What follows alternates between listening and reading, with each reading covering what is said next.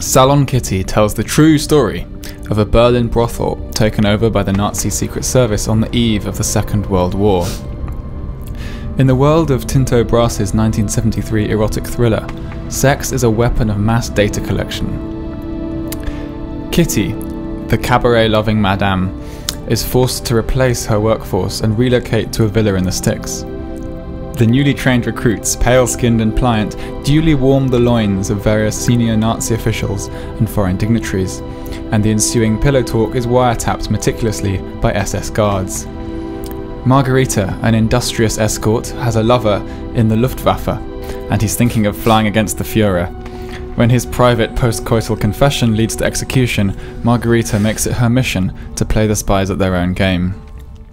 You're listening to MoobTube, a treasonous plot against the art house establishment, where junior officers regularly inform on themselves. Owen, did this salacious tale of stealth and sex get a stiff salute from your secret services?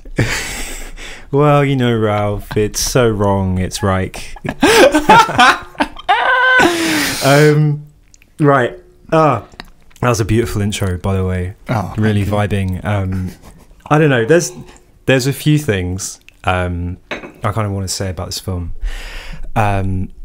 First off, it's kind of the way it straddles the crossroads of particular kinds of Nazispolitation films in the 70s and films about sexuality and power and fascism, because it was something happened in the psyche of the 70s that people started looking back at the past of World War II and at the Third Reich, and it couldn't escape the need to look at it in a sort of masochistic way. You know, so there's that, and its indebtedness to things like Pasolini's Salo, which came out like a year before. I presume they overlap, you know, quite significantly. So it's hard to say how indebted it is, you know, formally to Salo, but they're both chewing the same cud, I think. And then you've got other kind of more, I guess we'll talk about it, but more pure Nazispolitation films from Calvini and Visconti, and you've got The Damned, and you've got The Night Porter, famously, which everyone kind of holds up as like the ultimate expression of this type of film.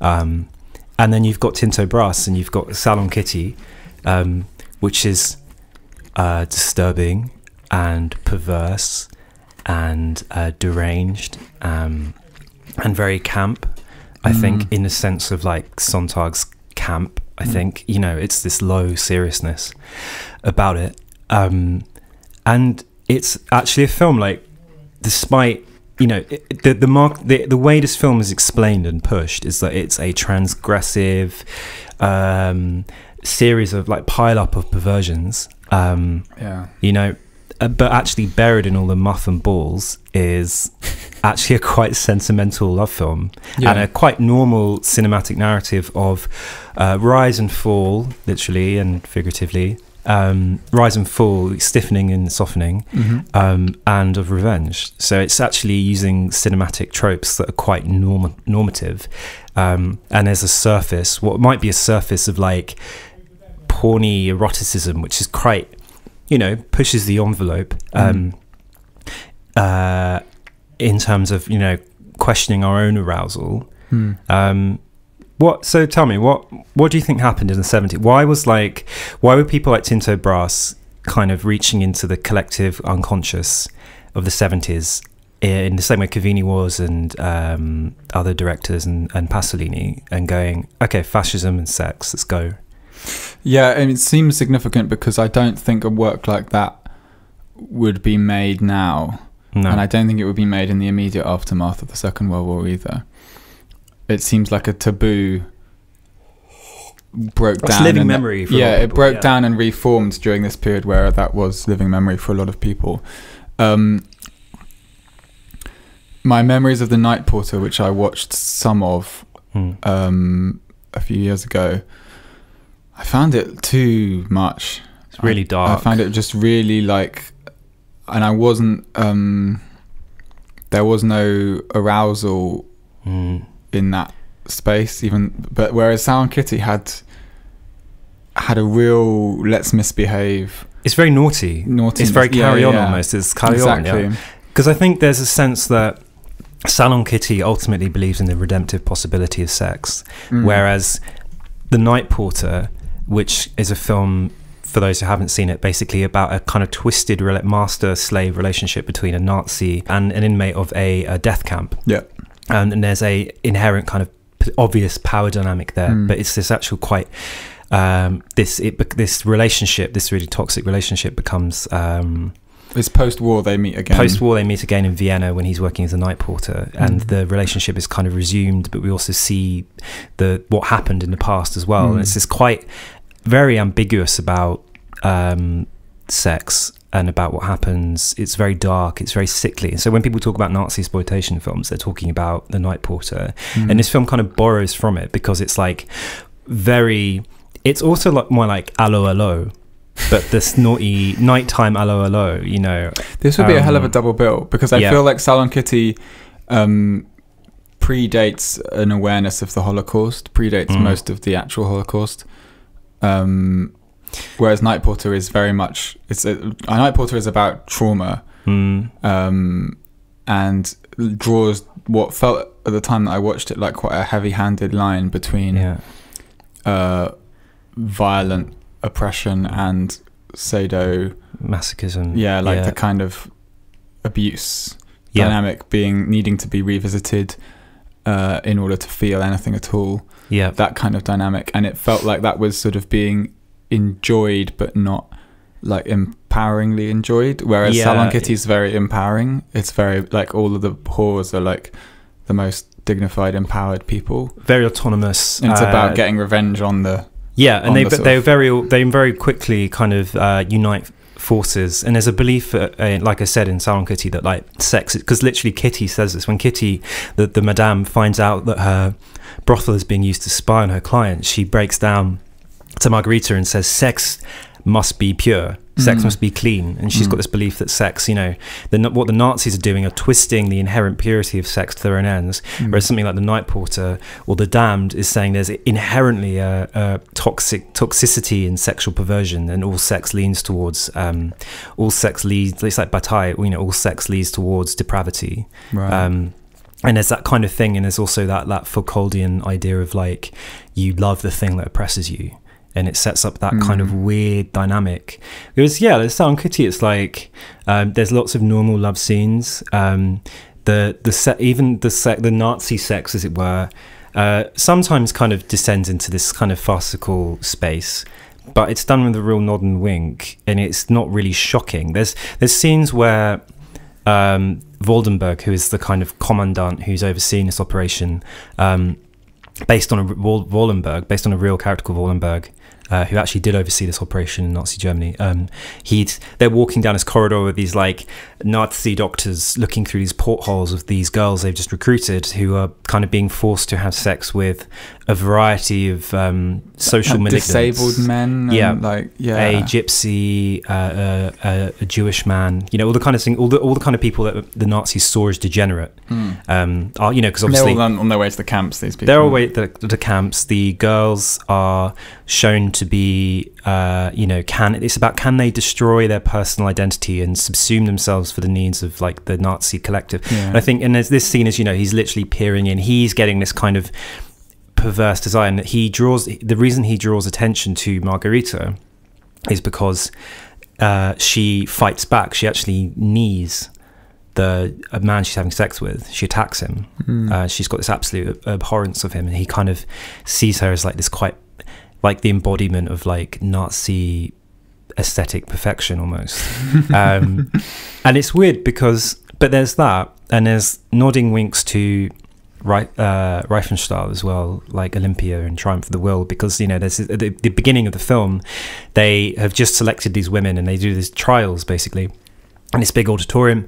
Girls all line up, they're asked to strip, you know, they're all dressed in like SS uniforms, you know, they're asked to remove their clothes, Kameraden, and then there's a group of men, and there's this basically orchestrated fucking, which is like very Olympic and very staged and posed. As a side note, there is an amazing continuity error that you may have noticed, where a man in the foreground has like the makings of an erection, and it cuts to at the other side of the room where the women are lined up, and then it cuts immediately back, and his erection is gone. I didn't notice that. And quicker than that tells you all you need to know about. Yeah, tells you what you my, were. My wandering eyes. It's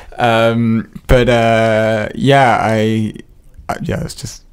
It's witty. It's kind of chaotic though, because that whole scene. There's a lot of this film is kind of like choreographed, but also quite sloppy, in lots of ways. And there's like a DIY cheap porno aesthetic to a lot of this film in the way it's done. And yeah, they have this scene, they line up and they have this orchestrated fucking, but crucially it's fucking without penetration. It's fucking without coming. There's now, is that because of that not being really an okay thing to film? Almost certainly, but also they like don't in real even. Life they would be. They would be, you know. But I think maybe Brass. Maybe I'm overreading it, which is always a risk with this podcast. But maybe I felt that Brass was also making a point, because I think what this film does really well is it critiques and sends up Nazi ideology and hypocrisy at the heart of Nazi ideology, because Nazi ideology was about, you know, purity, homogeneity, the classical ideal, which is something that's very evident in, you know, Riefenstahl's work and in, you know, Nazi statuary, Nazi posters. It was very sexual but very sexless, you know.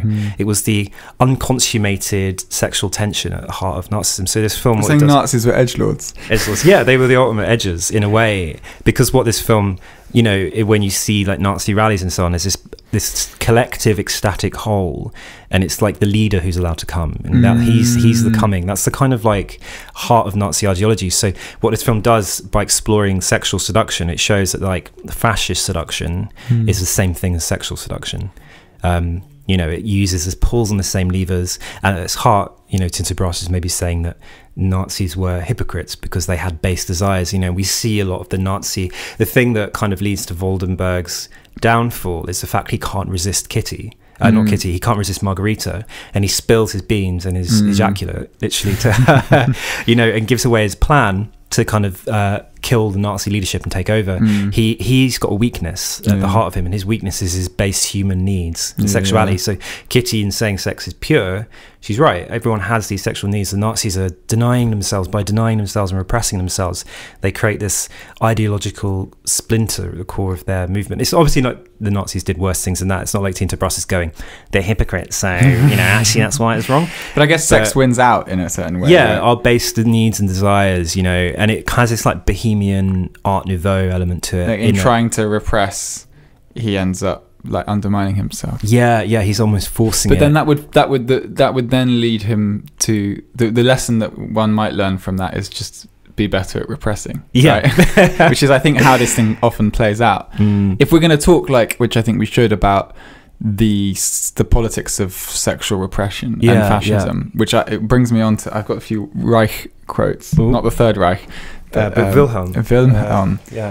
Wilhelm Reich is a philosopher that's very important to me, because he operates in between fields and manages to piss off everyone on both sides of the Freudians. You know, he was far too much of a Marxist for them, and the Marxists, he was far too much of just constantly thinking about sex and sexuality and psychology.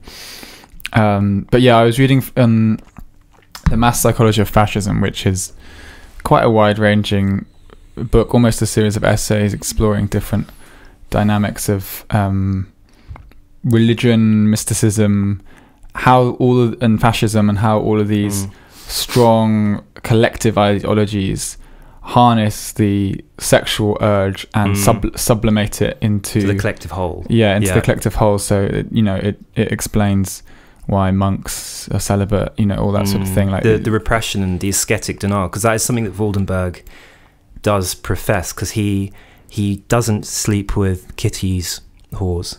He seems to kind of deny himself, you know. You see him when the scene when they're having this kind of sexual Olympics, his hands kind of shaking slightly, and he's kind of sweating. He's like, he's trying to repress his sexual needs. But to be powerful, to maintain this power that he has, because he's in control. He's not. There's almost like he's it's a like Volcel. Absolutely, the ultimate Volcel. Because it's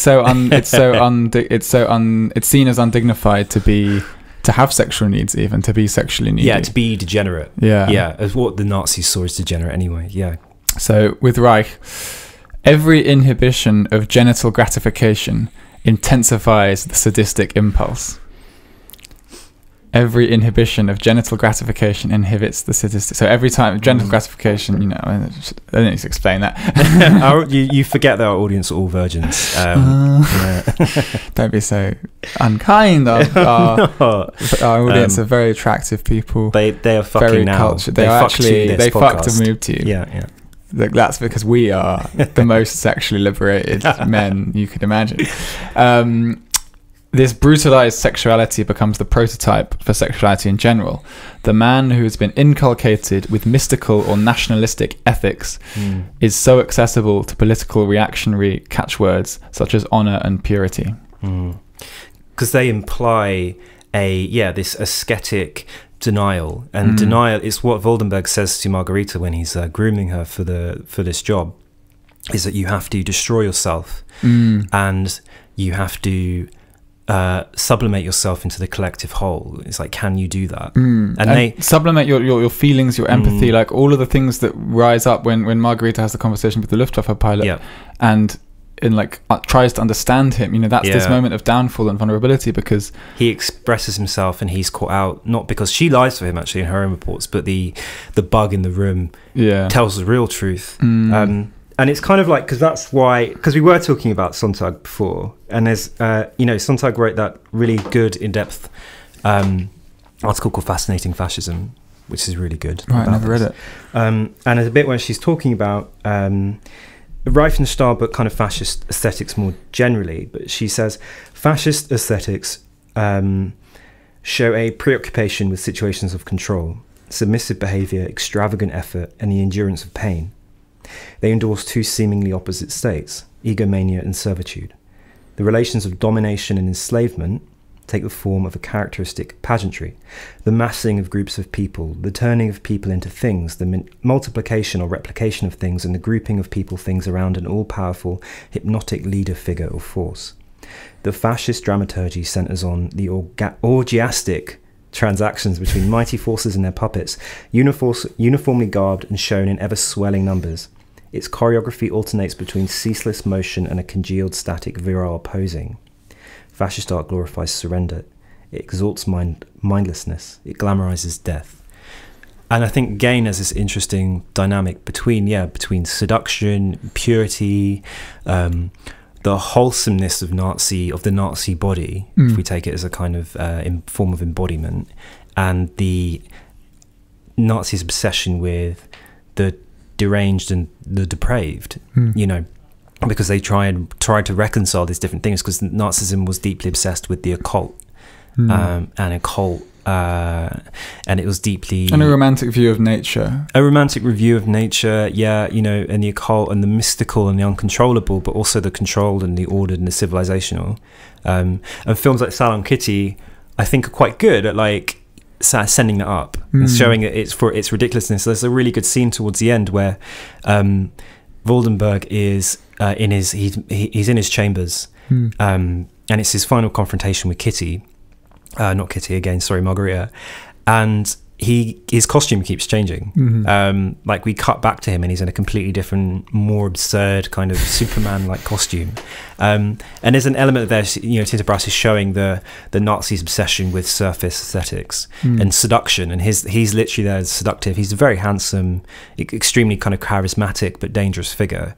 Waldenberg, yeah, he's quite clean-shaven in every very sense. Clean, very pure. He's actually completely pubicless. He has no pubic hair, because he's killed at the end of the film by the Nazis.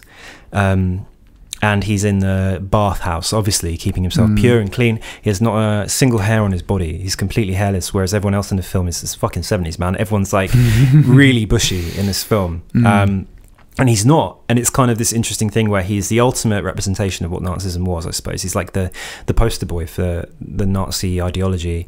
And that's what tears him asunder, kind of, I guess. But you're right, it's like that. It's all grounded on he's cucked. He's kind of cucked in a way. He is cucked because all these other people are experiencing pleasure and he's denied pleasure.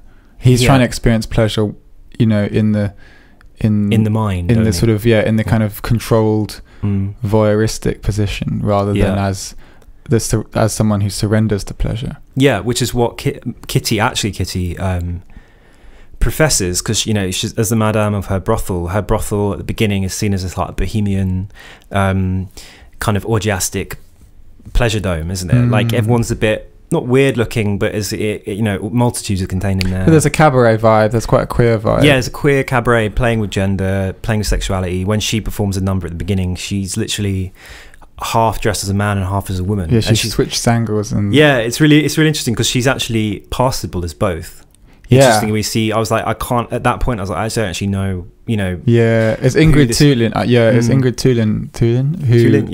Who's in a lot of the Bergman films, including Persona. Yeah, the Thule Society. Interesting. Was the Nazis occult? What an amazing segue. Organization. Yeah, interestingly. But let's take it back to that, because like this. Yeah, the film is like obsessed with the seduction techniques of fascism. I think I don't want to over intellectualize it too much, but that's what I think it is interested in. And when we see various members of the Nazi leadership in their rooms and they're getting their kicks, it's only the Luftwaffe captain who gets his kicks normally. He just wants normal tender. He says to Kitty, "I want kiss me tenderly." He just wants sex, pure sex. And these other people are, I think there's a character who's probably supposed to be Goebbels, maybe. This kind of like obese general. The guy with the fluffy muff. Not the there is him as well, actually. There's the guy who's like, he wants to shag the girl, but he's obviously very repressed, so he has to like puts a projector on. It projects marching soldiers over her body. And then he gets this baked dick. He's like, it's from the best bakery in Berlin. He's got a big cock, and he basically puts it between her legs and starts like chewing on this pastry, this sexy pastry, which is it's a horrible looking, like it's like this fail bakery cock, and he starts biting down on that really aggressively, and she starts screaming because he's literally made a eunuch of her. And she's being castrated, ritually castrated. It's really weird. It's full of like symbology that I think in the hands of like another director might be more meaningful, but here I think it's just show porn. It's just porn. I think that's the important thing to forget about this film, is that it is just having fun as a heroic film. It's trying to be transgressive for the sake of it. I don't think it's as smart as Night Porter or The Damned. But what, that's where it retains its quality. I think this is a little bit like what we were saying about Lolita, comparing the two versions of Lolita. The when you're dealing with subject matter this hectic, politically and emotionally, then you are actually in a much more agile position if you use humor and you use genre, and that you go for the more trashy thing that actually is weirdly safer and more engaging. Then I think Night Porter takes itself far too seriously, and ends up kind of feeling in the heart it kind of feels wrong. Whereas Salon Kitty, I was just really turned on through most of Salon Kitty, so I didn't really sort of get caught up in the political questions of it, and I don't mean that frivolously, like genuinely like that. Because it was a film because it was like sex positive as a film. Yeah, very much. It made which Kvani and The Damned, Night Porter really aren't. Because it was positive, sex positive, and celebrating bodies, even celebrating these old Nazi guards' bodies. It was sort of funny, it was humorous and playful.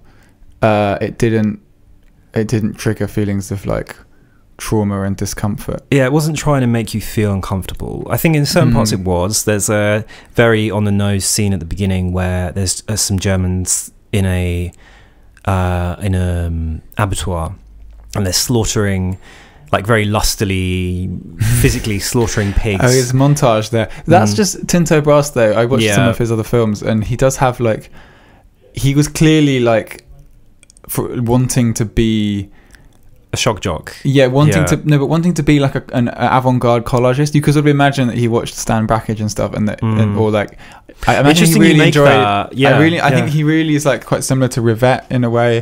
Like the way, if you watch the other films by him on movie, I can't remember their names now, but they're from like late 60s. They've got this very 60s atmosphere.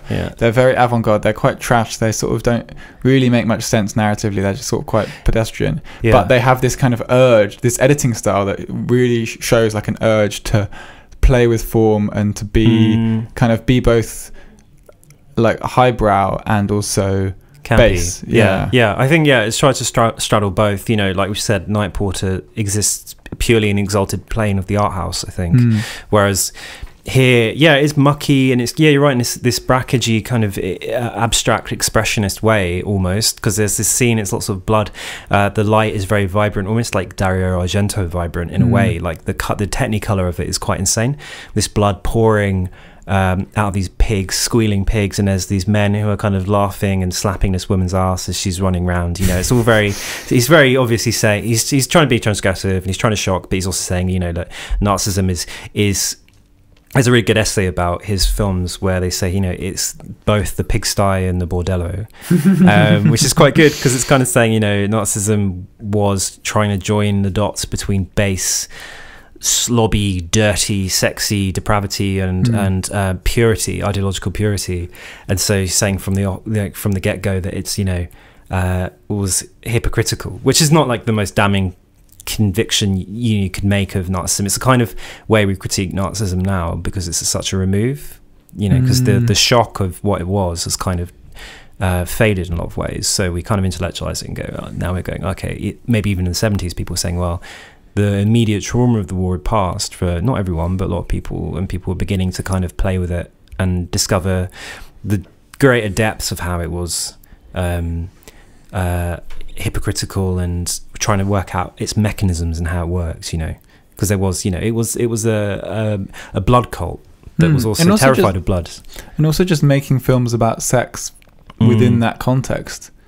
You know, like there are Nazi films about lots of different things, and it feels like this is like, you know, a lot of Nazi films focus on one particular figure who's like who's, you know, like Sophie Scholl or like Valkyrie, or they're all about sort of one or two people who had a resistant instinct, which taps into, I guess, our kind of liberal feeling of like well, the war film is passé, you know, war film has been done to death, you know, there's only so many times you can see like Watch Saving Private Ryan remixed, I suppose, and there's a lot of films that are kind of talk about the heroic resistance to Nazi occupation, but there's no heroism in this. No, there's not, because just like even like what's her face, Margarita, like she's, you know, when you do something in life and people say it's brave,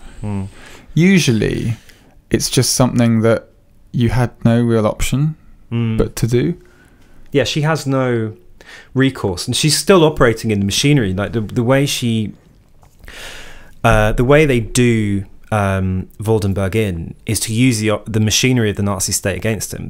They record him making his grandiose admittance to his plan. Yeah, and then they real record master's it. Tools. Yeah, the master's tools, and then they send the disc to the SS leadership, the SS leadership execute him. So she's still, you know, she's still participating. The pure character, I suppose, is the captain, who, you know, Luftwaffe captain, who falls in love and then wants to defect and then is executed. Whereas Margarita, and I don't think Tinto Brass really cares that that's like some sort of hypocrisy at filmmaking level. I don't think he cares that it's not a heroic film. No, it needn't be. That's what's good about it, is that it isn't. Is that it just portrays sexual desire as being the driving force behind a lot of what happens, rather than like some kind of abstract moralism. Like a lot of like mainstream liberal Hollywood films have this idea, well, you know, this person was just good, you know, and therefore he could see that like all these things were wrong. There's no shades of grey. Yeah, whereas actually what this film portrays is that people's motivations are often kind of much more personal and complicated. Yeah, much more human. Like the Luftwaffe. It's really good that you bring up the Luftwaffe captain, because what he does is he falls in love with Margarita. Rookie era, fall in love with hooker, and it's really and she's a hooker, and it's obviously not going to work out, and she's sort of like trying to, you know, fend him, like, not, you know, he's not being aggressive. Yeah, she kind of piles him off a bit, but she's like, you know, mate, like, this isn't how this works. This is not. Yeah, exactly. They obviously have a bond and they care about each other, but she's wanting to make sure that it doesn't go too far. And there's that scene when she's, you know, being visited when her new client is was in the Luftwaffe, what do they call it? The Navy, not the Navy, the Luftwaffe, the Air Force. Yeah, the Air Force. With her old lover, and she's like, you know, oh, he, you know, he didn't fall in love with me for too long. Don't worry, you know. Yeah, she's acting the professional. Yeah. And he's like, oh no, I think he did fall in love with you, you know. And then suddenly, and then he starts quoting back all this stuff about how he was executed for saying all this stuff, and she suddenly realizes that the room is tapped, and then she kills him. And you know, she's so furious, and she realizes what's happened.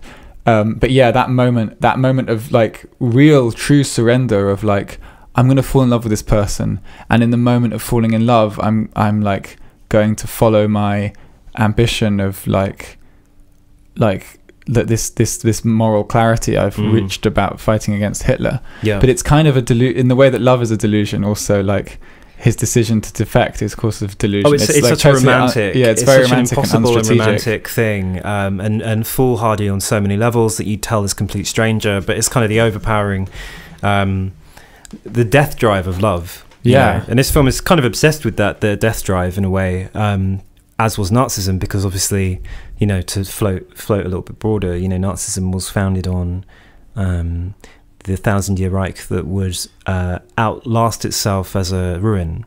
You know, that's why Speer and Hitler was so obsessed with ruin value, or the theory of ruin value, Ruinwert.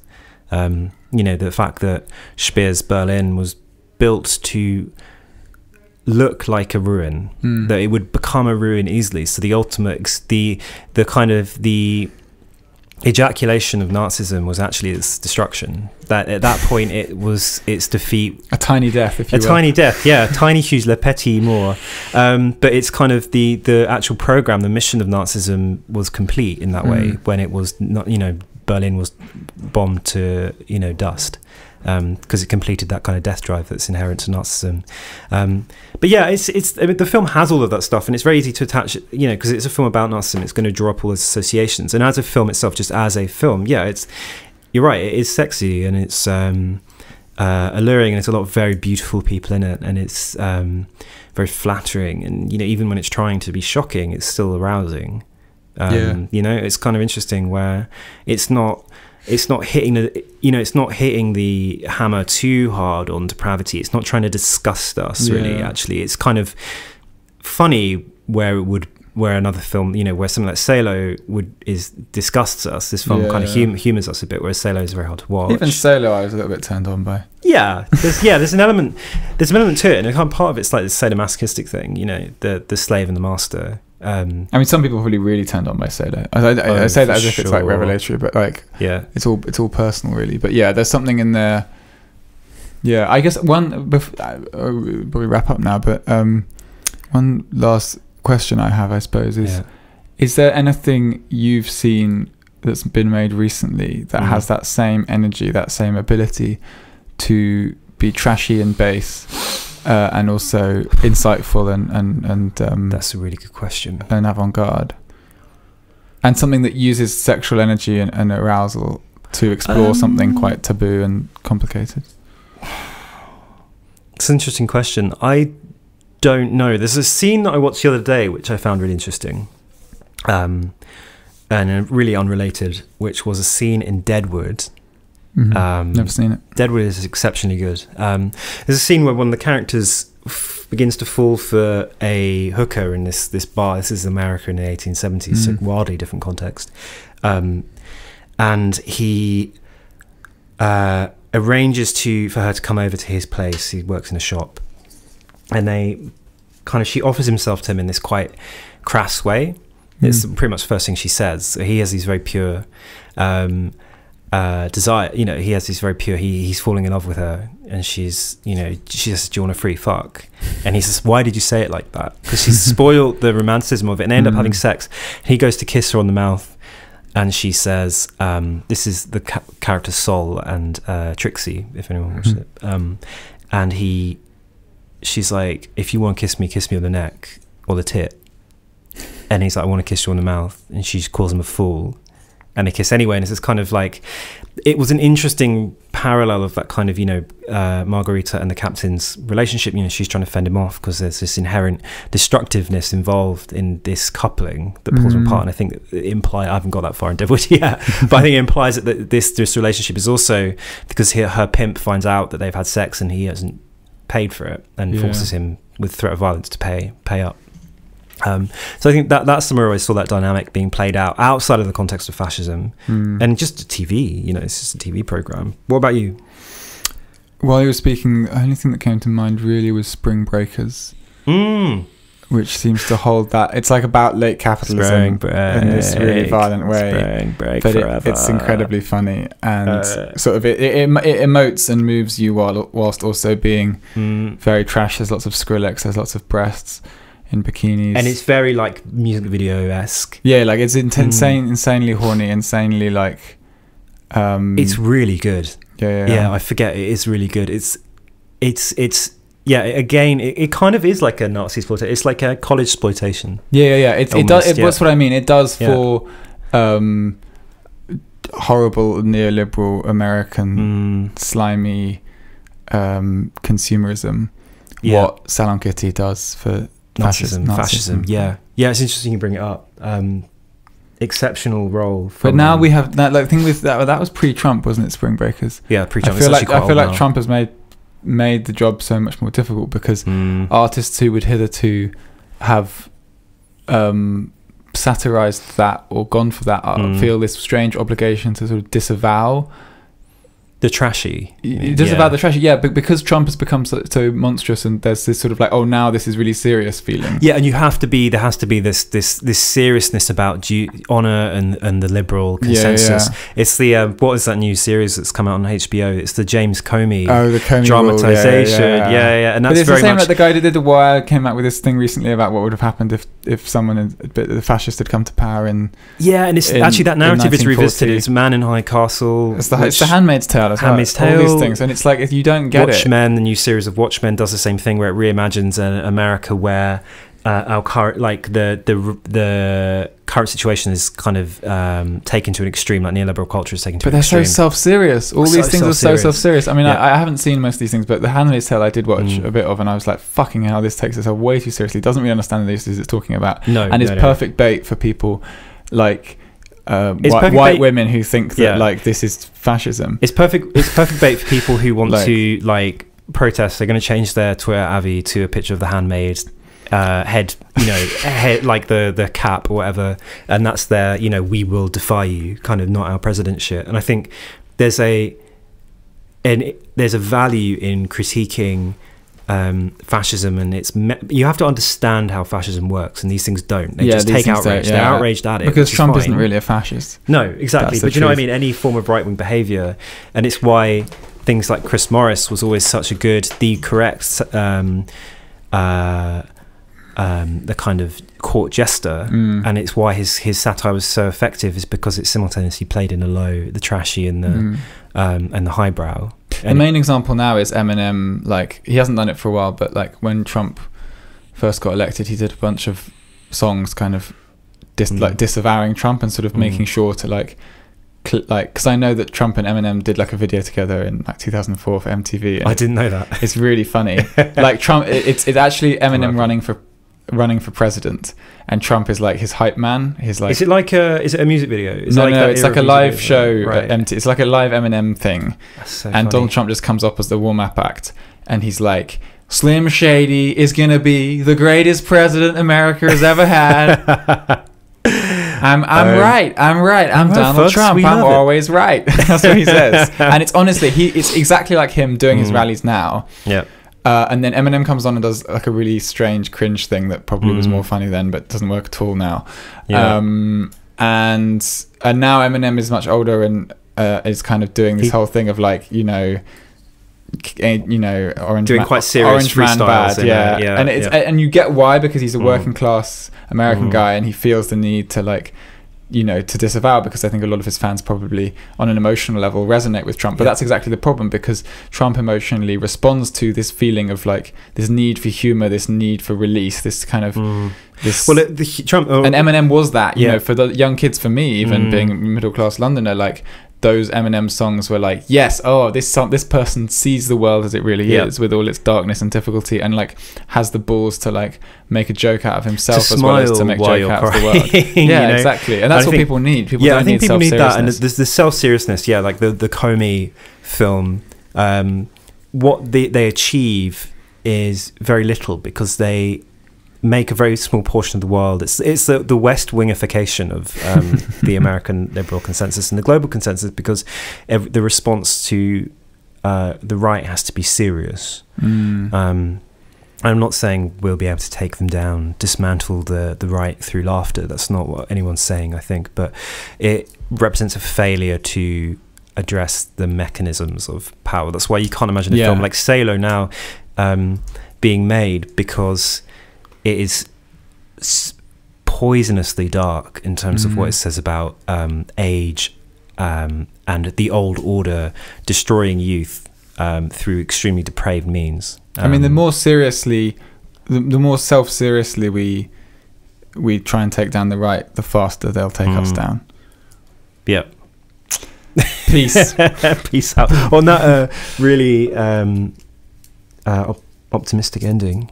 I think it's optimistic because we've found some catharsis. We found a bit of catharsis. We recommend Salon Kitty because it is fun. Maybe as a double act with The Night Porter. Maybe even Cabaret if you want to do a trilogy. Yeah, I'd prefer to watch it with Cabaret than The Night Porter. Yeah, get a good supply of tissues. For the tears and for the ejaculate, that would say. It's great. And also watch more erotica, actually. I was watching some erotica this morning, just some stuff I found on Caragaga. Like, erotica is a really overlooked... You know, when I was like a teenager, I just watched pornography and then I watched art house films. It's very accessible. But erotica is this really interesting kind of... Like, it has a very... The drives and the purpose are very like blunt, but like... There's so much more room for like imagination and seduction, and things are much more like weird, which I like. Well, often in a lot of contemporary media, you know, sex is it's expected that if you're watching a drama or a film, there'll be a sex scene, the sex scene 1 or 2, and it's just used to kind of move the plot along. Whereas if erotica, the sex is the plot. Yeah. And so it's actually kind of refocuses the lens slightly, and it's what you see with Salon Kitty. So making sex the plot actually becomes a really handy dismantling of Nazi ideology and fascist seduction in a space of an hour and 40 minutes. It does the work of like entire seasons, entire HBO productions that are designed to show how bad the Germans were. This is actually really handily does it in an hour and a half and hour and 40 minutes, and afterwards I was sitting there like thumbing through Susan Sontag and looking at Night Porter and stuff. It's a much better springboard to explore how fascism works. I think that's my take. Because it doesn't deny the erotic. It doesn't deny the erotic. It doesn't deny that yearning for power, that yearning for certainty. Yeah, that kind of, but also that need to surrender to pleasure, to love. Done. Have a good week. Peace out. Let us know what we should review next. What should review next? If you like the episode, tell us, give us nice comments, satisfy us. Satisfy intellectually. Sate us. Peace out.